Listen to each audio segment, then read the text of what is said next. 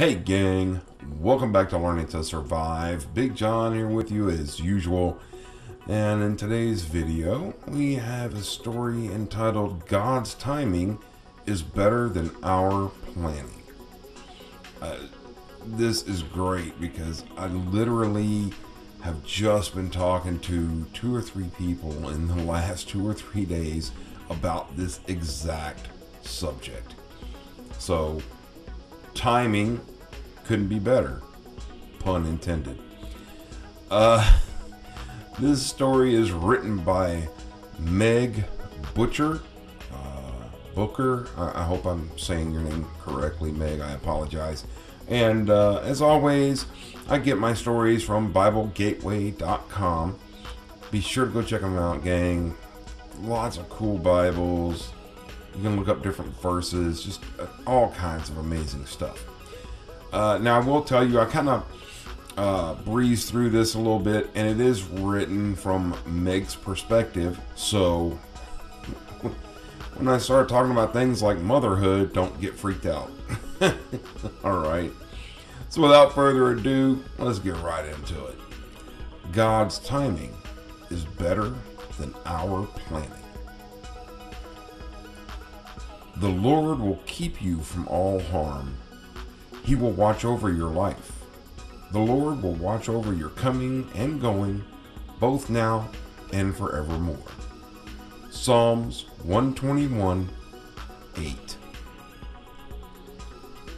The vibrant felt marker scribbled across the page in eerie repetition as I noticed my worries reflected my blessings. One after another, the very blessings I was most grateful to God for were also the worries I lifted up to Him daily. Thankful for my children, but worried about motherhood. Grateful for my friends, but worried about friendships. On and on it continued, revealing my fear of losing those blessings and lack of trust in God to provide for me in every way, as He always has. God's timing is better than our planning, but it's extremely hard to loosen the grip of control we have on our schedules and our people, and fear of what in the wide world of chaos is coming next. One would think a global pandemic would teach me to calm down and take each day as it comes. But in retrospect, it's tempted me to fear future loss. Psalm 121 is included in the Songs of Ascent, sung either on the way up the steps to worship at the temple, on pilgrimage to Jerusalem, or by the Jewish people on the way home from exile in Babylon. Regardless, God's people were worshiping Him on their way to Him, on their way home.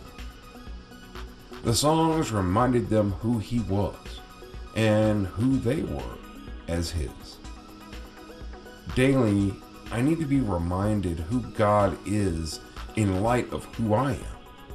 The Bible is our intimate connection to God. Psalm 121 reads, I lift up my eyes to the mountains. Where does my help come from? My help comes from the Lord, the maker of heaven and earth. Psalms 121:1 and 2. As my felt-tipped pen glides through the worries of my heart, it's imperative I remember who He is. Creator of heaven and earth. My Creator. Author of the Word and every breath I take.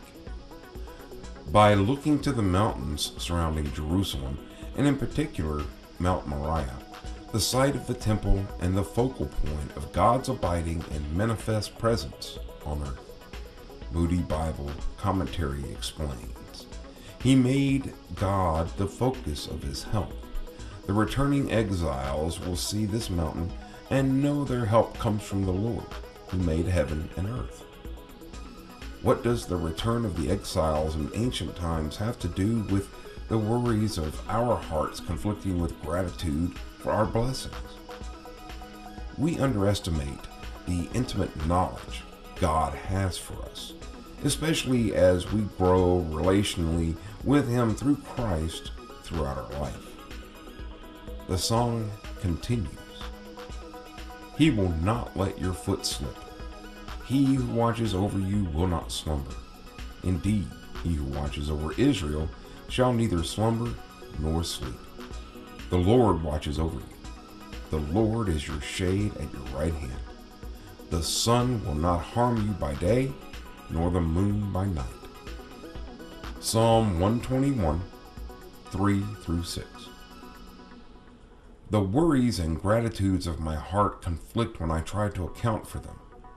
We live in a world demanding what it deserves and entitled to what it thinks it's owed. But God blesses us just to bless. He provides under the provident care of His will, His plans for us, which are greater than all we can ask for or imagine. Do not put your hope in today in yourself, for were it not for God, you would surely slip. Professor Jason DeRouchie wrote, because of His ever-sustaining mercy, your faith will remain.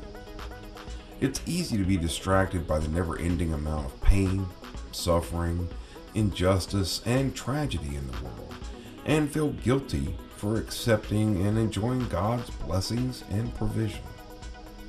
We feel shame for assuming it and guilt for doubting it. It can be a slippery slope of worry, which we are commanded not to do. Worries aren't necessary because God is in control. We can, guilt-free, lift up our worries to God daily without feeling like we failed to trust in Him enough. The Jewish people sang to remind themselves who God is and that they were on their way to worship Him, on their way home.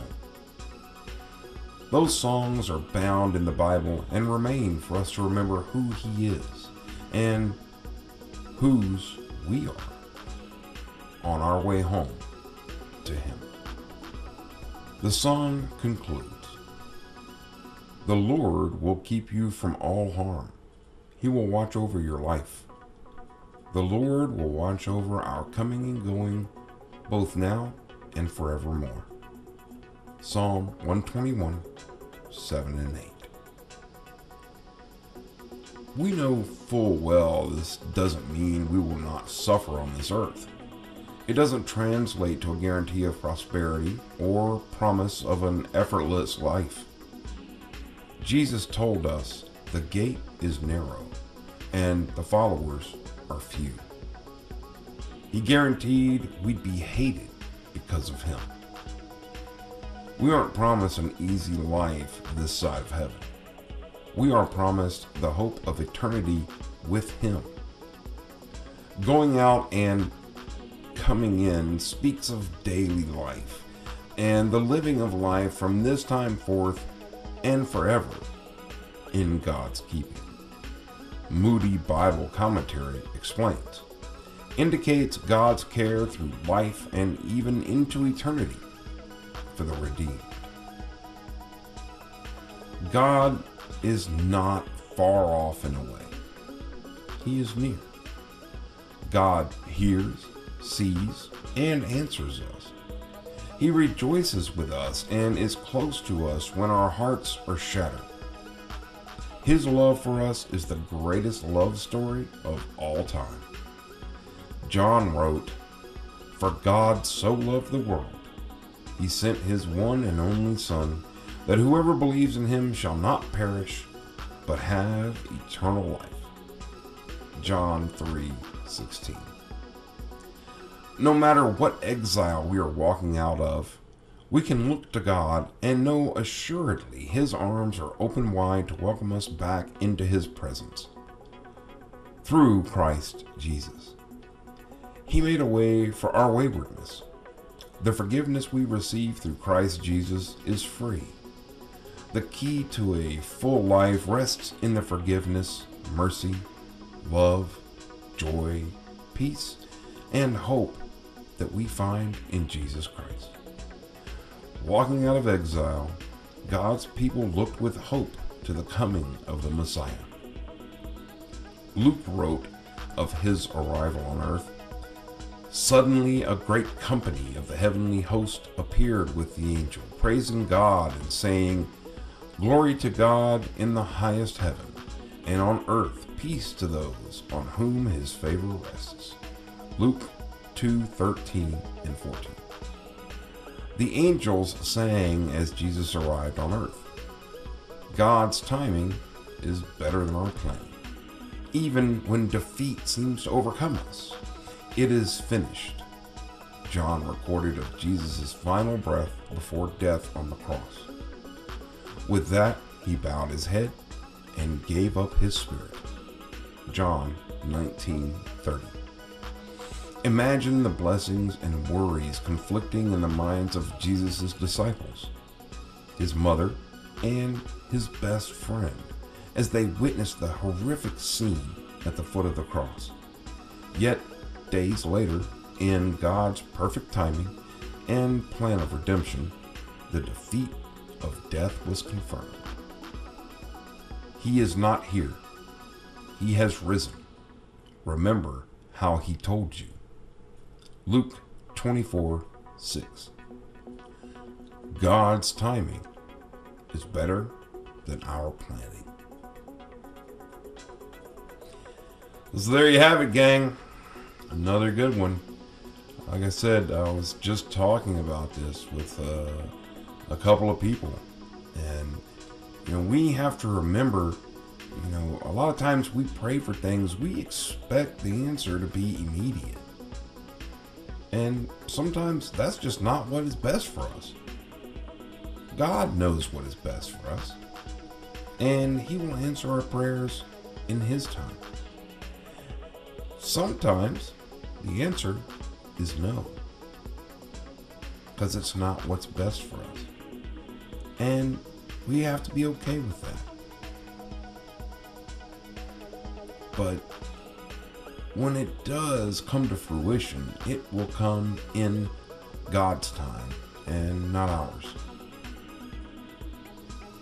We just have to be thankful for the things that we have now. And when those prayers are answered, we have to give thanks then. But we don't have the right to rush God into doing anything. God will take care of us. He will watch over us. And we have to trust in that. And that he'll do it in his time. Until next time.